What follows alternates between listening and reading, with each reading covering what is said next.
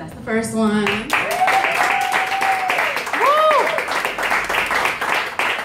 Thank you. So on the thing of like ancestry and stuff, prayer chain. Most of these poems I haven't read before, so bear with me as well with that. Lord, I need a spiritual intervention.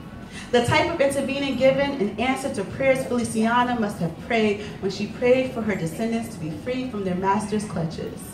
I need an intervention like the ones that Louis prayed when he was shipped from Trinidad to the Carolinas. All things around him tumultuously changed, and he called out for his spirit to be calm. I need that kind of intervention.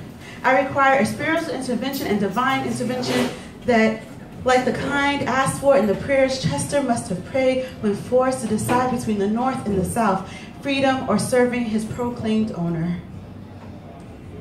I call for your intervening hand. I need an intervention like the kind Florence requested as she entered a brave new world where her children were legally free, but they were still seen as items, seen as property.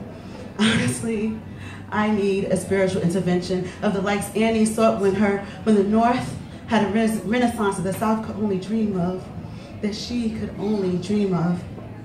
And oh my, I need that kind of spiritual awakening and intervening that led to the dreams Arthur dreamt in hopes of better opportunities for his children, and their children.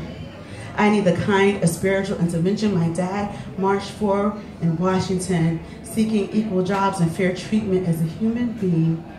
Today, I need to be the recipient of their spiritual pleas for the Most High's mighty intervention. God, I need a spiritual intervention my mother experienced when believing that her children should be given grades they earned, not the lesser than option imposed on her because of her skin. I need the spiritual intervention that her mother Odessa prayed for when the family fracturing migration north was deemed necessary. I also need the spiritual fortitude Laura experienced when having multiple children and limited means while never receiving her promised restitution. And I need the intervention Sarah and her minister husband received in response to their intercessory prayers prayed as the world changed and vagrancy rules became a color's only penalty.